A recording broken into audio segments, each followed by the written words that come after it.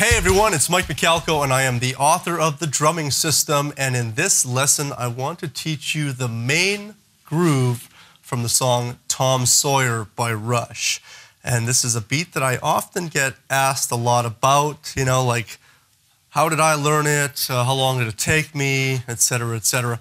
Well, I remember when I first tried to learn this beat, I just didn't have the hand speed. I couldn't play the 16ths as fast as Neil was playing them, so I did have to practice slower. I did have a book that had a transcription of it, and I was kind of able to read a little bit, and I would just do the stuff slow and then eventually make it to the point where I could work the speed up to play along with the song, because the 16th notes are pounded out pretty seriously throughout majority of the song. So that's one thing that you have to focus on when you're playing this tune, is the high intensity level. And Neil talks about Tom Sawyer as being one of the most challenging songs for him to play. And it's not so much mentally, it's physically, because the dynamic level is very high in this song when you think about it. So it's good to practice it just to kind of get it, but then when you finally are going to sit down with the song, is, you know, beat the heck out of the drums and play this thing with full force kind of thing, right? Okay, so like I mentioned, the hi-hat is going to be rocking out the 16ths for most of the intro anyways. A couple little breaks where we open the hi-hat and we hit the crash cymbals, but that's going to be the main essential thing. The snare drum is on 2 and 4 for every single measure, which is really nice, so it doesn't get too fancy at that point. The trick for me was the bass drums change every single measure. Now at first that was a challenge, but then I realized, hey, this is kind of cool, because it's not like the songs that I was previously learning where it was the same thing over and over, which to me sometimes got a little boring. And I went, okay, yeah, this seems pretty simple. So the new challenge was to start listening to Rush and see how much of a challenge that could be. And of course, it was a huge challenge for me. But I love the fact that the bass drums were starting to change every single measure. And if you listen closely to the intro of the song, especially when Geddy Lee's voice comes in, a lot of those bass drums line up with his vocal phrasing. So it's actually pretty cool. So if you look at the sheet music that you guys got, you'll notice that there's bass drums all over the place. And first measure is pretty simple, because the bass drum is on the 1 and the end of 3. That's pretty simple. Then we've got the 1 and the end of 3 and the E of 4. The next one, you've got the 1, the 3, and the and. Next measure, 1, 3 and 4 E. Then you've got 1 E and the ah of the next measure, and of 3, 1 E and the ah of the next measure, and of 3, E of 4, 1 E and the ah of the next measure, the anda of 3, the and of 4, the 1 E and the ah of the next measure, the anda of 3, and the E and of 4. Wow, that's a lot to think about. Okay, so as opposed to me, you know, really breaking that down for you, I'm going to play it for you guys. A lot of you people might already know this song, but it's really good to practice this slow. And if you can't catch the open hi-hats that I do, add them later. That's the thing too. If you can't add the crash cymbals that I'll play, add those later. The main thing is to try to keep the vibe happening on the hi-hat, the snare drum, and the bass drum. So I always say the little details like open hi-hats, crash cymbals, those kind of things can be added a little bit later once you get the general gist of the whole thing. So why don't we use a couple examples for you at a couple different tempos, and you'll see how this sounds.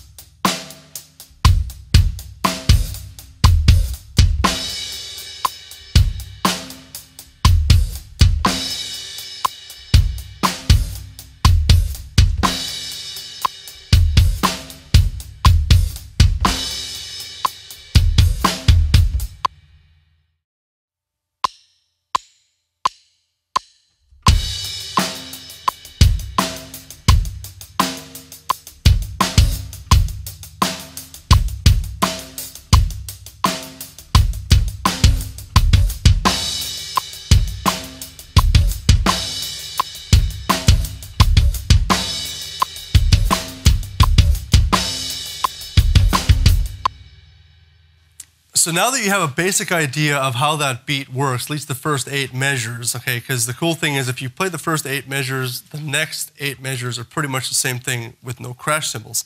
But really important now, what you can focus on is those open hi-hats. And they are so subtle, so some people go, wow, I can't even hear them, but the way Neil plays them on the album is they're so subtle, and you almost have to go back to the old vinyl records to really hear them, because on some of the newer CDs and that, they're a little bit harder to hear because they're so low in the mix. But what you need to do when you're playing all those 16ths to pull out a little tiny 16th open hi-hat is you have to be very precise with your left foot. There's no room for error.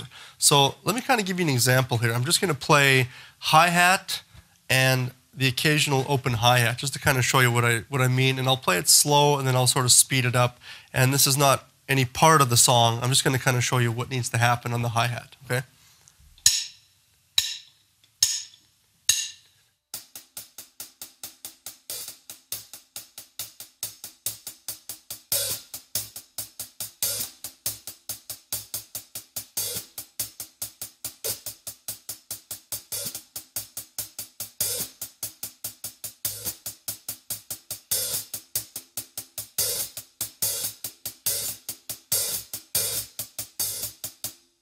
So what I was demonstrating there is you can play either heel up or heel down, whatever's more comfortable for you. I've done it both ways, and both ways work. And to be honest, I don't even realize what I'm playing, heel up or heel down, when I do it anymore.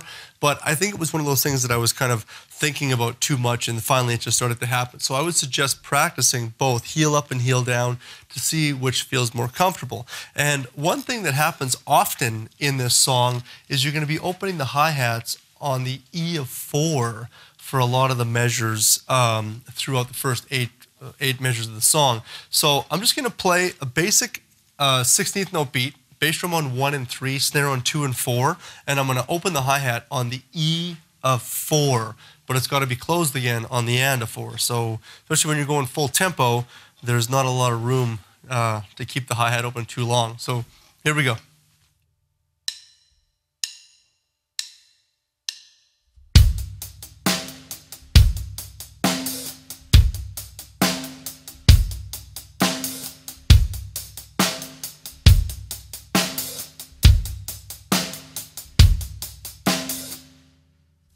So that can definitely be one thing you'd practice. But the next thing that you're going to have to start practicing is when he opens those hi-hats, he also has a bass drum being played at the same time. So it ends up being a hi-hat bark with the bass drum at the same time. So this is kind of what happens. I'll give you an example of what happens between the open hi-hat and the bass drum on that 1/16th note. Watch this.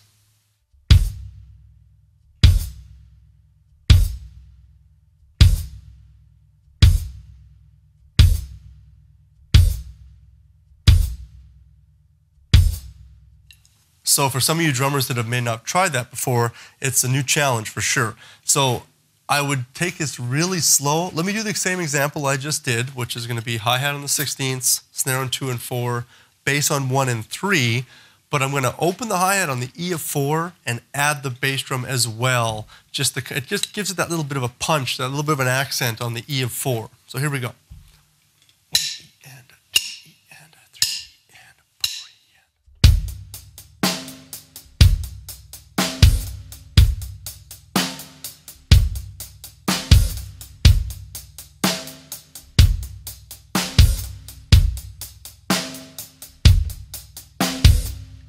So once you've practiced that, that's half the battle, okay? Because the second half of this exercise, which is the last 4 measures, he opens the hi-hat on the E of 1, but there's 2 bass drums in a row on the 1E. So this is the new challenge, okay? So I'm just gonna show you the part that I'm talking about without the open hi-hat, okay?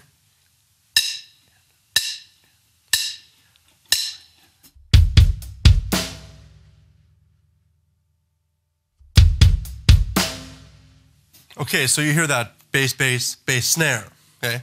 On that second bass drum, we have to slightly open the hi-hat, so it's a bit of a challenge, okay? So you're gonna have to go bass, open hi-hat with a bass, just the hi-hat, follow a hi-hat with a bass drum, followed by the snare. Something like this.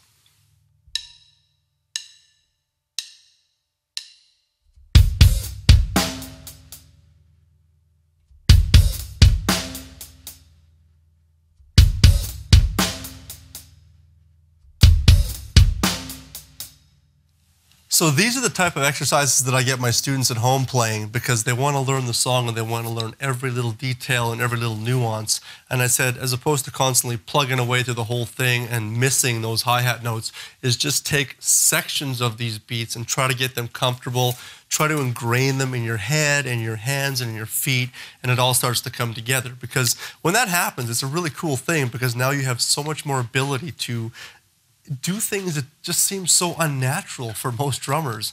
And I found that by practicing these types of things and taking these beats slow and breaking them down, made my drumming so much better down the road. So practice this, have fun, eventually put what you've learned to the song, try to play the whole entire song. It's a great song to be able to play, and it's going to build your chops, your musicality, and hey, you'll end up knowing a Rush song, a very popular Rush song. So once again, my name is Mike Michalkow. I am the author of the drumming system.